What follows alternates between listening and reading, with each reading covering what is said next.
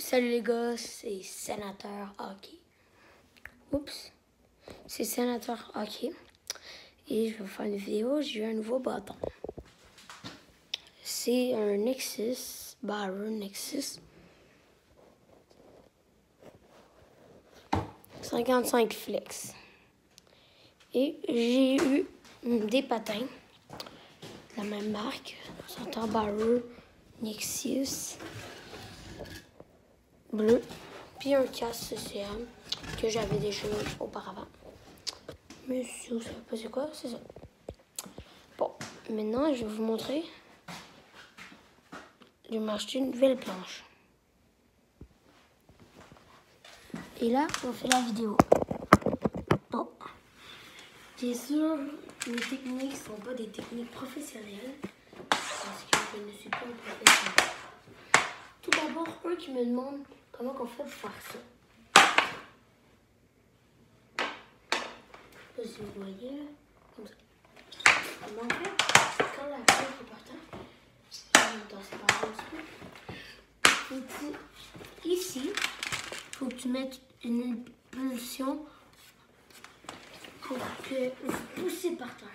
C'est comme si tu donnais un coup, mais en fait, tu pousses, puis là, tu viens comme si tu ferais comme ça. Parce qu'il va faire ça. Là, tu le fais. Là, ça se peut le rate, je l'ai pas tout le temps. Ça, je dis, il faut pas. Je vais essayer une autre technique. Ah, ça va marcher. Bon, maintenant, vous avez fait ça. Essayez de faire ceci. Mettre le bâton comme ça. Arrivez de loin. Une planche de 32 pouces à peu près. Et vous allez courir. Là, je peux pas parce que mes parents, ils mangent. Vous allez courir. Je peux le faire, mais je vais pas le faire. Tu arrives, tu cours, tu viens pour taper, t'arrêtes, tu baisses puis tu montes. Une technique. Comme ça, ça fonctionne.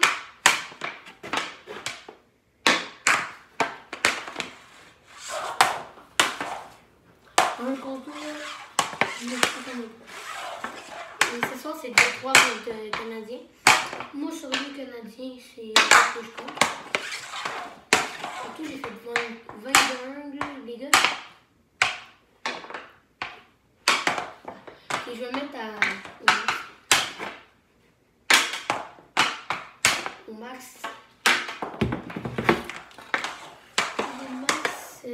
D'écouter les Canadiens. Et surtout, je suis aussi les sénateurs.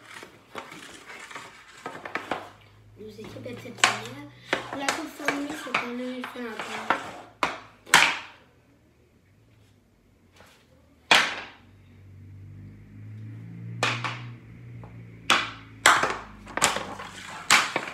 Puis pour le slap shot, maintenant, vous allez vous mettre comme ça. Vous allez mettre vos bras droits. Et quand c'est droit, tu recules de 1 pouce pour que vous ayez bien comme ça. Et après ça, vous allez mettre une jambe comme ça.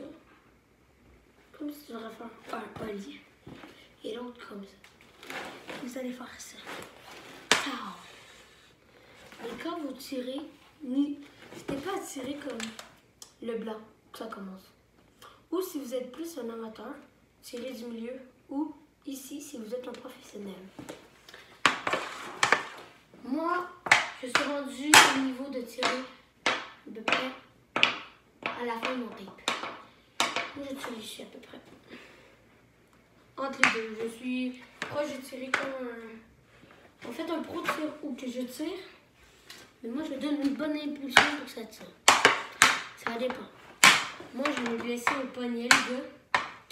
Parce que j'ai fait une impulsion trop haute, comme piqué.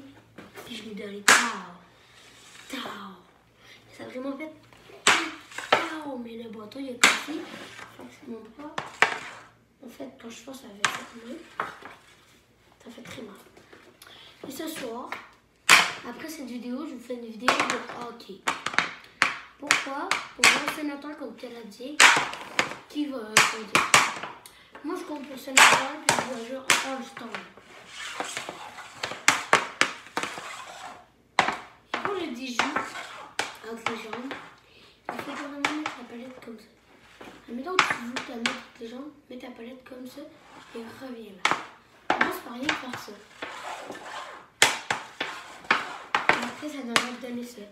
Ça va mieux déporter. Mais là, j'ai pas cette place. Ça donnerait ça. Tac. Wow. Désolé. Tac. Tac. Là, rapidement.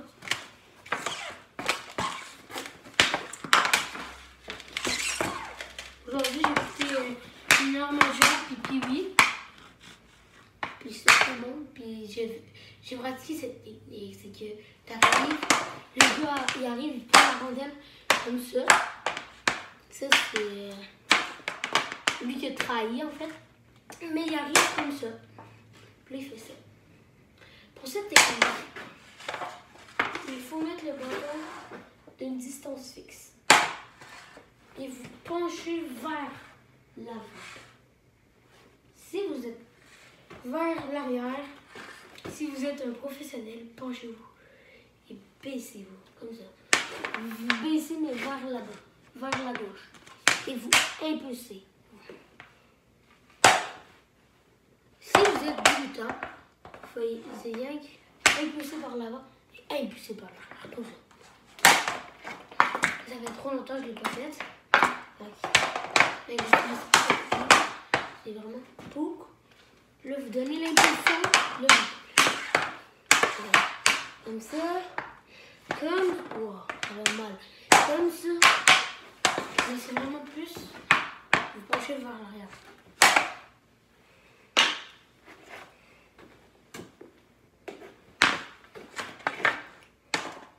Et si vous jouez longtemps comme moi quand je joue au hockey, l'hiver bientôt, en fait, je fais pas du Gatorade. On va commencer à part du Gatorade. Si vous jouez longtemps. Si vous jouez juste une heure, deux, vous allez à la piscine, de l'eau. Mais si vous restez longtemps, vous allez de l'eau. Mais vraiment, la meilleure technique, c'est elle. Pour pouvoir faire. Mais environ on va plus mobile, mettons comme ça. T'es plus bon pour prendre des déjoues dans les airs, comme mettons lui. Mettons que vous êtes galéreux, puis mettons quand comme ça, chez moi je peux pas parce que c'est un mur. Je ne suis pas chez moi. Je suis pas de l'humiliation. Vous pouvez demander à vos amis de le lever en mettant tout sur le. Et s'ils ne sont pas capables, oups, j'ai mis ma poque est mon couvert.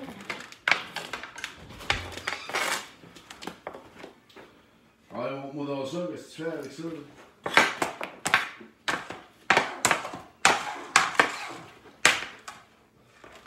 Ah non! Ah, ok, c'est le même qu'on fait, ok.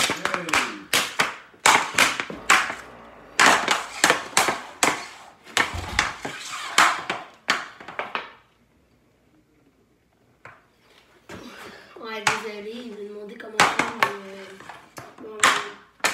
mon rapport. Je comprends pas comment faire. Il m'a demandé de lui montrer. Ben, c'est vraiment impulsif.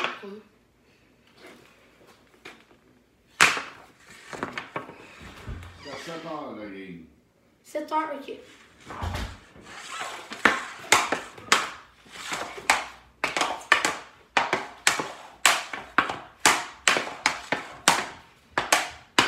Les gars, c'est à 7 heures la game.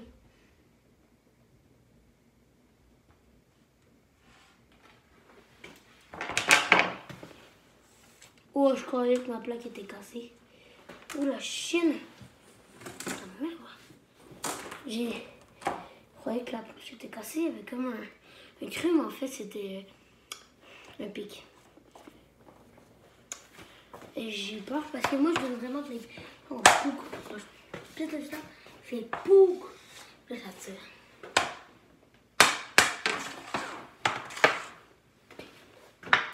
Cette technique est très différente, t'arrives. Donc je vais faire à cette manière. Et tu tournes. C'est vraiment pas difficile. Donc un patin comme ça. Et tu viens glisser l'autre par l'autre sens. Et tu viens pousser les gens. Il faut ramasser ça comme ça. Tu viens pousser vers l'arrière. Mais si vous êtes moins habile, puis vous êtes vraiment genre, comme que j'ai dit, vous êtes mieux de la jeter, de la lever, la tirer les arbres, la taper. Ou si vous êtes un joueur habile, demandez un genre défensif, de tirer très fort à l'arrière du but, et vous allez juste sur la rondelle. Regarde. Elle s'en vient rapidement. Elle va venir ici, puis vous poussez. Mais si ça met pas sur le passe, ça peut marcher. Papy.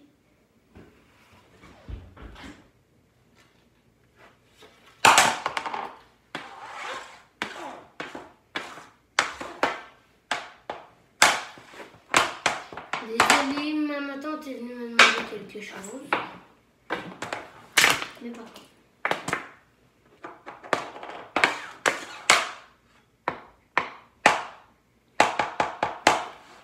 Bon. Venez tirer un bon tir du poignet. Le tir du poignet est le plus 5 tirs à faire quand vous êtes un débutant. Mais là, la caméra n'est pas placée pour que je vous le montre. Snapchat, c'est mon travail. Oh, mon téléphone. Oh, le zoom. Comment on dézoome? Je vous ai échappé là-dessus. Bon. Ça, le poignet, c'est mon...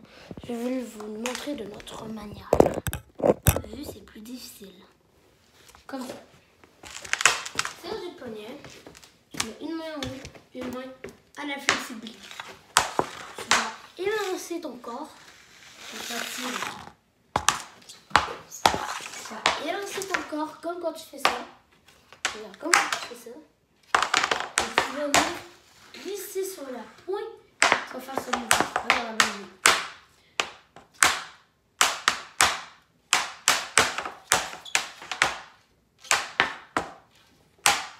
Pour finir, ciao.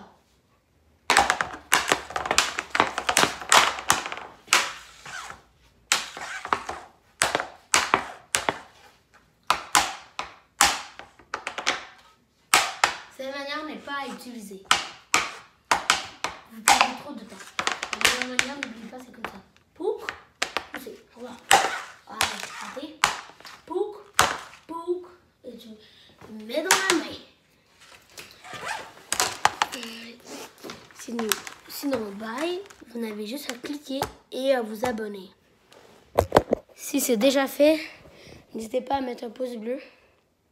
Et sinon, à tantôt pour une game sur la PlayStation. Ciao!